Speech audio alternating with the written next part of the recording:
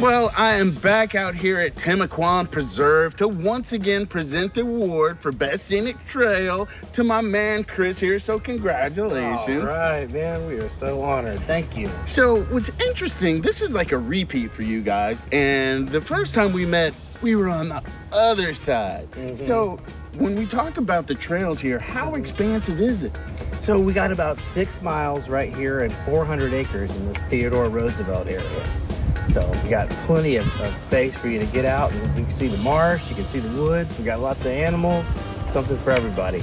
Yeah, I heard something about a panther maybe. Can we put that out there? You know, we haven't confirmed those sightings, but we do have black bear, and we know they're here. Hey, guess who is going to be residing on his couch?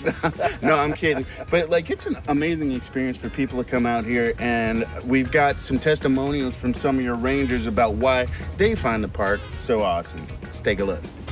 Well, I really do find the history here fascinating. And when I'm walking these trails, I like to kind of imagine who or what explored these trails before I did. So kind of taking that all in as I explore, I really get a charge out of that. Well, it's a wonderful park. It's an opportunity here in the middle of the city to get out to nature, to visit some sites that have been the sites of human occupation for up to 10,000 years, and to get to see the natural environment that we oftentimes lose in a city. Well, the scenic trails in the Timucuan Preserve are right here in our community of Jacksonville, so they're relatively easy to get to.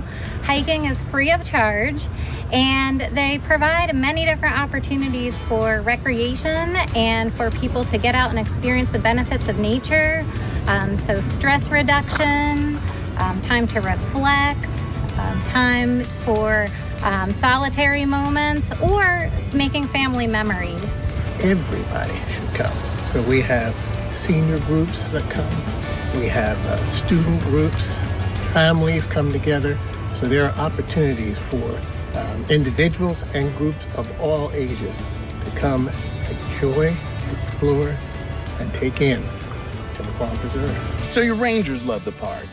The people, they must love the park because they voted you Best Scenic Trail again. How does that make you feel? I think we're just honored, you know. I think people in these urban areas, they love to get out into the woods.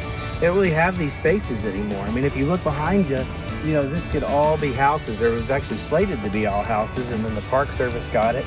And now it's just this place where people can go, get back in touch with nature, and get rejuvenated. Now, you guys have all kinds of other activities besides the trail. If people want to find out about some of those activations, classes, or other kind of hiking experiences, where would they go online? Oh, www.mps.gov/Timu, and you'll see our calendar of events. Yeah, we got boardwalks, all kinds of trips to get you out on the water, yoga sessions, you name it. We've made sure there's something for everyone. But, well, once again, congratulations. Yes, thank you so much. Thank you, Jacksonville, for voting the Timucuan Preserve to be Jacksonville's most scenic trail. Thank you. Thank you. I'm Rance Adams for River City Live. And our most recent round of Jack's Best categories is up for you to vote, and they include Jack's Best Summer Camp, Jack's Best Juice Bar, Kid-Friendly Restaurant, Group Outing, Road Race Running, and Irish Pub.